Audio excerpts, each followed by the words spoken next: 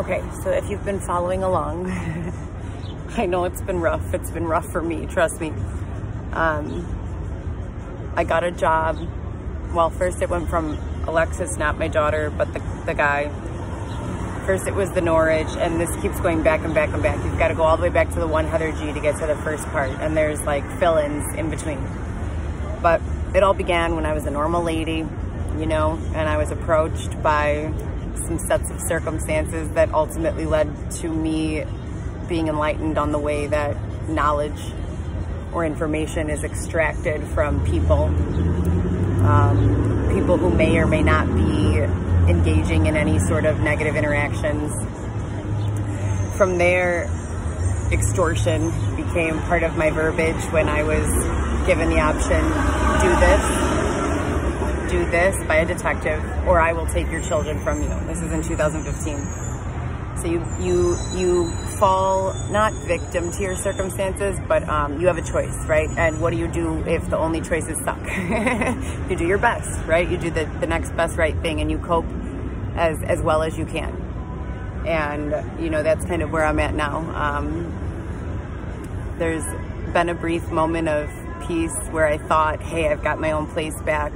I can start working again and bring my children home. And it wasn't anything large. It was a one-bedroom, you know, not even a studio space. But I was happy to have it, you know, because I could then work up from there. But then something happened, and I was thrown out. My belongings were taken from me again. And I keep the smile as much as possible. There are times I cry, of course. But ultimately, I ended up in a position with a guy who has a roofing company, roofing repair.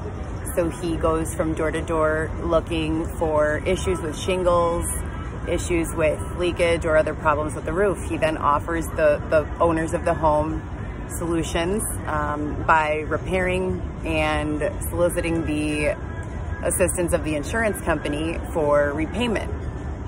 If the homeowner's insurance denies it, he said he's very willing to work with the person and, you know, do cash pay or whatever. If it's a small repair and it's not covered by the insurance, whatever the case may be.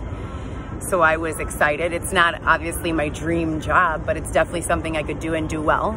I began inundating myself with information, YouTube videos about this roof replacement and how to do it well and how to communicate the information that needs to be communicated to the potential customer. Every day for several weeks, I was told we were going to go out and make these sales. That day never came. We never made any sales. We never even attempted to make any sales. But it wasn't because I wasn't willing or ready or capable.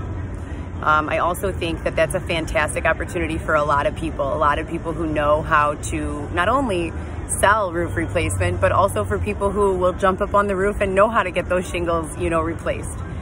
Many people can, you know, benefit from doing things like that. So one thing leads to another, and I moved from the place I was. I don't know really why. I really don't have much insight into that, but I was happy that I got to at least go see my kids for a second. Definitely happy. It's definitely not enough. Like I've been saying the whole time, I deserve to be with all three of my children, period. And my children deserve to be with me, you know, and we deserve to be in a home where we're able to work and provide for ourselves and live and thrive. So he moves me from the place where I was, and there was a bunch of stuff that happened. He took off with all my stuff. I freaked out. I made a police report thinking I was getting robbed again. I updated, you know, all of my documents and my calendar. I sent back a police report compliment to the CPD. Hey, thanks for listening to me and hearing me out, because he said he would drop my things off at the police station. So I picked one, contacted the officers. When he picked me up later that night with my stuff and offered me, you know, another safe place to sleep and live with my belongings, I was so happy. I woke up the next morning and wrote a report back to the CPD. Hey, thank you for listening. Thank you for being willing to let this guy drop my stuff off. Hey, have you heard any of the other reports I filed over the last 3 years? Any of the petitions with the court system? But the hopes are always that when we wake up tomorrow, you know, there's going to be some follow through and we're going to go make these sales. That didn't happen. Gratefully, I'm super grateful. I don't know the verbiage there. His son was able to give me a lift to the doctor this morning for my regular checkup. it was so funny because I'm talking to the PA and I'm like, well, you know, this is going on and this is going on and robberies, and I haven't been sexually assaulted for 6 months that I know of, and, you know, this and that, I miss my kids. And he goes, okay, so nothing has changed. So this is all very well documented and has been, you know, every step of the way, which, yeah, it pisses me off and it makes me cry, and I do cry over it, you know, a lot. But I also try to just be optimistic and patient as possible, and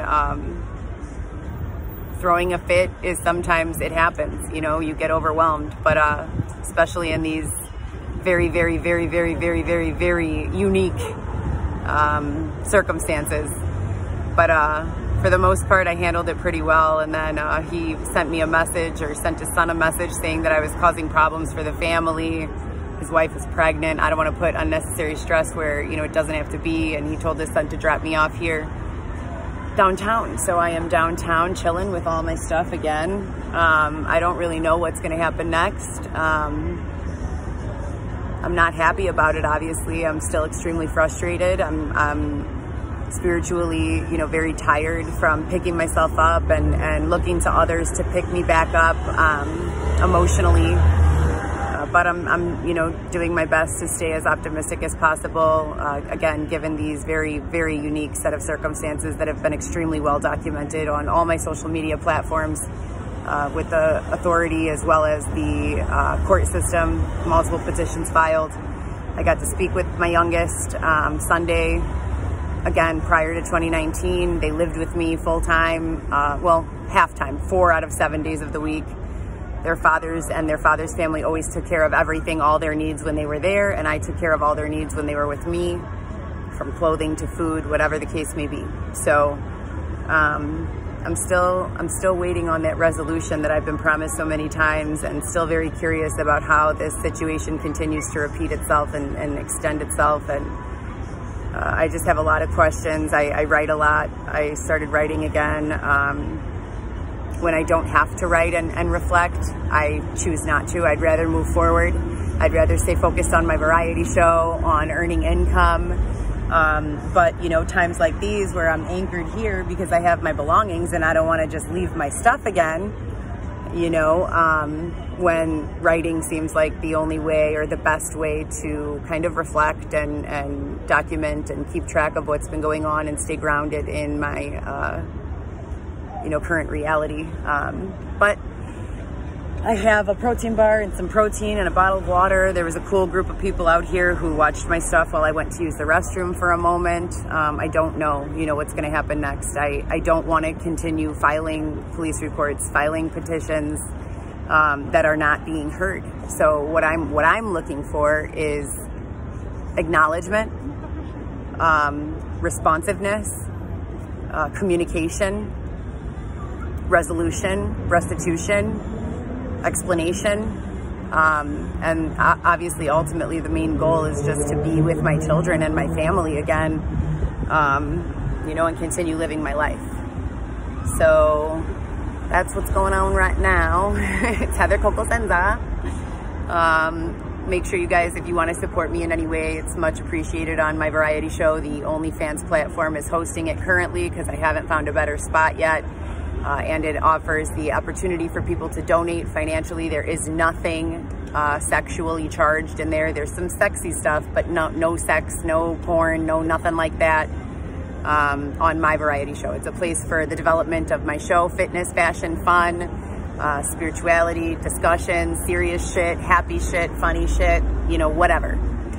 Just a place to kind of be, and also to let my family also be. I'm gonna move it from OnlyFans ideally to a different platform as it develops, so that I can include things that my kids like to do, and, you know, things that my family members are up to, and show, you know, cultural diversity in my life, and you know, overcoming a lot of these things that have taken place. And I also want to share a resolution to all these things. And you know, I'm extremely curious to know what everyone else involved has to say and what they think. But again, as many times as I've asked for it, I haven't received any sort of communication at all. No responses to the emails, no responses to, you know, the in-person petitions, no responses to the face-to-face questions. It's just been passing the buck, deflecting, evasiveness and, you know, some game playing. So I'm again, truly not interested in playing any games.